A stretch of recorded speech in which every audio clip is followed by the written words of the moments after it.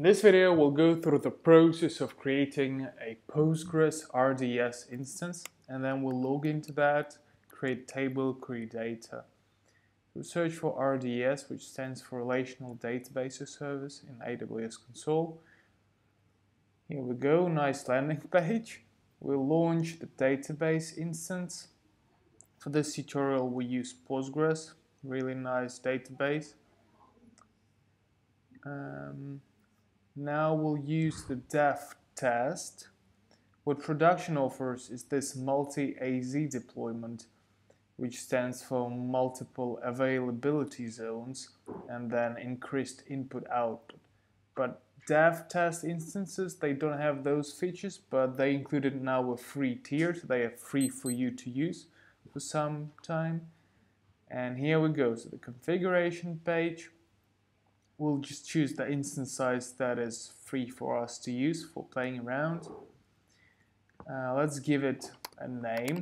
That name would uniquely identify your database in AWS console. And now below we just specify the username and the user password. Basically the usual stuff you do when you create a database. I'll give a Postgres for both of those, so that will be my both username and password, and proceed. Now we choose the default VPC because we assume that we don't have a sophisticated infrastructure, we're just creating a database. Now public accessibility, we would say yes, because we're gonna be logging into the database from our local laptop, which is not part of AWS infrastructure. Now we will keep giving our database a name. I think the default will be the username, Postgres. No encryption. You can choose the backup retention period. I'll just keep all those options for now, but they're really nice, and if you're interested in using RDS services, you should definitely read on them. So now our RDS instance is being created, and you see the status is creating. Here you can see all this nice graphs and all the information in our future database instance. Now the creation process usually takes between 5 to 15 minutes depending on the database size. So I'll just fast forward for us. We could also follow the instances link, and that will list all the RDS instances we created. As you can see, the status is still creating. And finally, the status changed to backing up. It means that Amazon is now backing up our database instance, our newly created database instance, but it's ready for us to use already. Now we click through to this page of our RDS instance. You can see all the sorts of fancy graphs here. They are sometimes very useful. Now we're interested in the endpoint. So the endpoint is the host address of our database, basically the public IP address of the database. Now we go to pgAdmin, create a new server, give it a meaningful name. I'll call it first AWS instance. Now we paste in the endpoint address to the host. And then we give the username password we specified early on in the process. And we're good, we're connected. Now we can list the databases. As I predicted, we only have one database with the username. So a list of schemas, only one public schema available, no tables so far. So now we're gonna create this table. I prepared a SQL statement for it.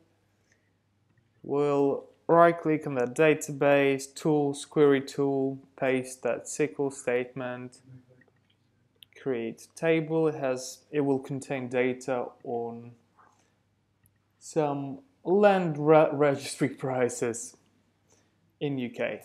So now the table's created. Let's refresh the schemas tree. Okay, now we can see our newly created table there in the tree. Now we could populate it with some data. I prepared a CSV file for that. So we import it, point it to our file name. It's just CSV file. Then there is no header. So format, okay, so yeah, we'll choose UTF-8, so standard. There's no header, we'll choose a comma because it's comma delimited file in my case.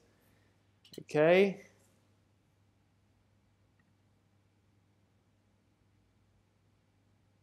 Okay, good, so that was a copy command, successfully completed. Now we can query data in our newly created table. Let's run a simple select query.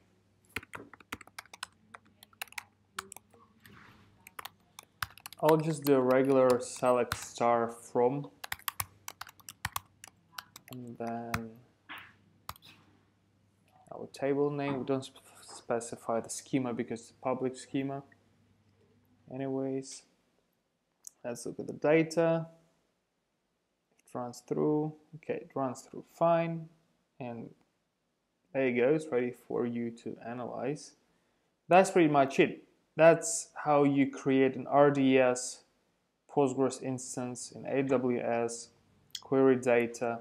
And if we go back to Web Console, we can see that we actually used the database, which is really nice. Sometimes those graphs can help when you have problems with your database. Maybe like you don't have enough of memory. Maybe you're utilizing your CPU too hard and all that kind of stuff. Maybe you have too many connections. Or maybe there are times when there are too many connections and there are times where there are not enough connections. Here you can just delete your RDS instance, and also don't retain backups because if it's an exercise file, you don't really need them.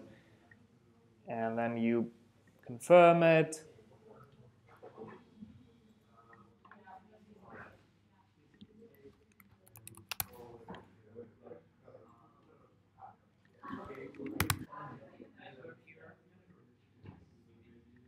And that's that. You're done.